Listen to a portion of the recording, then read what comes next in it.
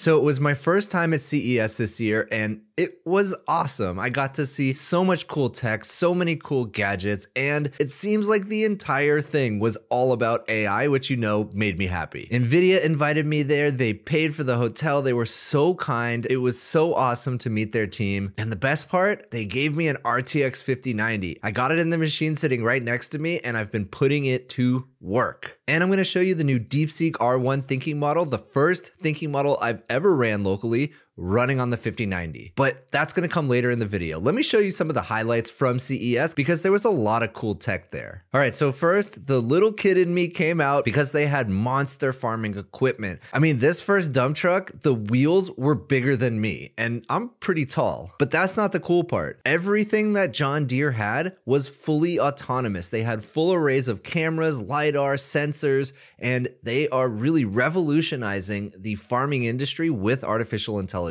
And of course, what's powering all of it? NVIDIA. Waymo also had a big presence there, and in general, autonomous vehicles were an entire gallery, an entire section of CES in itself. So there was a lot there, but actually seeing the Waymo in person was really cool. They have them in Los Angeles where I'm from, but I'm kind of from the suburbs, so I don't see them ever. I just went up to San Francisco a few weeks ago and I saw them everywhere. So Waymo is doing really cool stuff. Of course, the robotics company Unitree was there, so we got to see some of their dog form factor robots, their humanoid robots, and there were a lot of robots in general. And then NVIDIA had a special editors day where they invited just about 100, 200 people to basically give a preview of all the new tech coming out, and specifically a lot about RTX 5090. But not only that, NVIDIA is launching a lot of open source stuff, which I really appreciate. They have a new section of their build program, so build.nvidia.com, where they have blueprints, and these blueprints are essentially kind of like pre-built frameworks of applications that you as developers can extend on. So Crew AI is working with them. They have essentially what is kind of like a notebook LM version, but completely open source. They have a lot of cool stuff with these blueprints, so definitely check it out. And the best part is you could do anything you want. You can run them completely locally. You can run parts locally. You can plug into 11 labs for the voice. So with all of these blueprints, you can essentially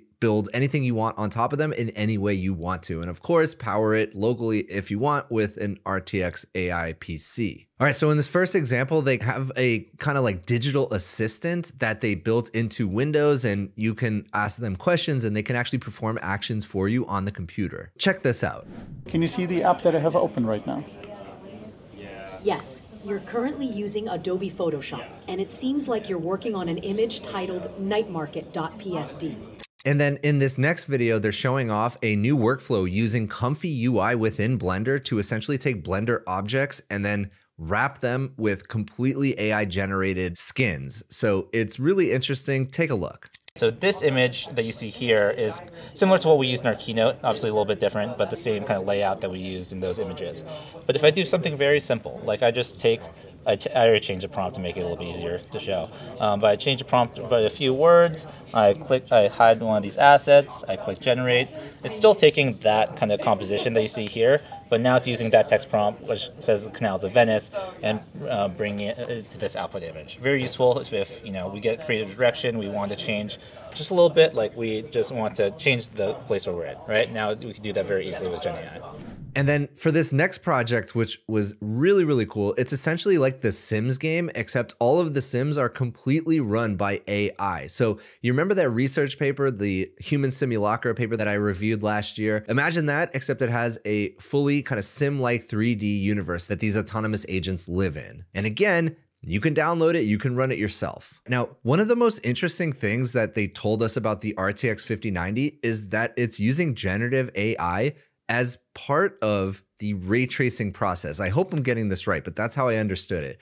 So essentially, they are kind of traditionally rendering a frame once, and then the next 2 or 3 frames after that are generated predictively based on that original frame. And what that allows it to do is just be more efficient. So kind of interesting to think about that not every frame you're looking at in video games when you're using the RTX 5090 are actually part of the game engine itself. Nuts. Now, I've talked about it a lot on this channel. I truly believe the future of video games and software in general is going to be predictive. We are not going to have underlying game engines. We are going to have AI on top of a CRUD database. And that is what we're heading towards. This is kind of a middle step in my opinion, but I thought that was really cool. Wanted to share it with you. All right, so as you can see, lots of cool stuff coming from NVIDIA and CES in general. But now let me show you the 5090 in action.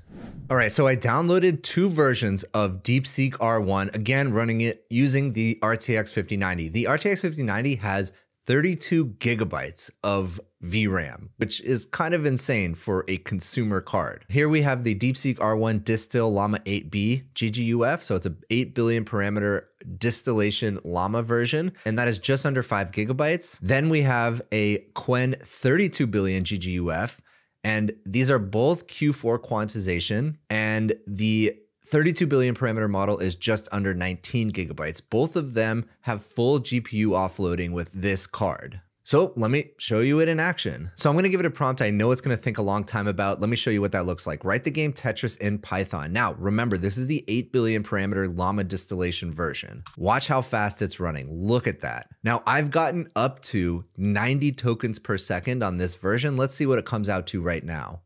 So as it did with the hosted version, it's basically thinking through how to build it before it builds it, and there it goes building it. And this is very, very fast for just running locally. All right, so there we go. 80 tokens per second, 2,200 tokens, 0.03 seconds to the first token. Really, really cool. And there it is if we wanted to try that out. Now, let me switch over to the larger version. So we have DeepSeek R1 Distill Qwen 32B. Boom, let's load it up. I'm gonna give it the same prompt one more time and play. Now, obviously it's a little slower, but this is still really fast. This is a 32 billion parameter model that is essentially running faster than what people can read it at. So this is probably coming in at like 40, 50 tokens per second. And again, 32 billion parameter model really easily fits within the 32 gigs available to it in VRAM for the RTX 5090. So this is really what it's all about. This is what I've been championing for a long time. Open source. Models that you can look inside, you could download them, you can run them locally. This is a thinking model that I can have running, powering any task that I want with full privacy and full security, all running locally, all powered by this RTX chip. So that's it. I'm very thankful to NVIDIA for inviting me to CES. Loved meeting their team. Thank you to them for partnering with me on this video. And if you enjoyed this video, please consider giving a like and subscribe, and I'll see you in the next one.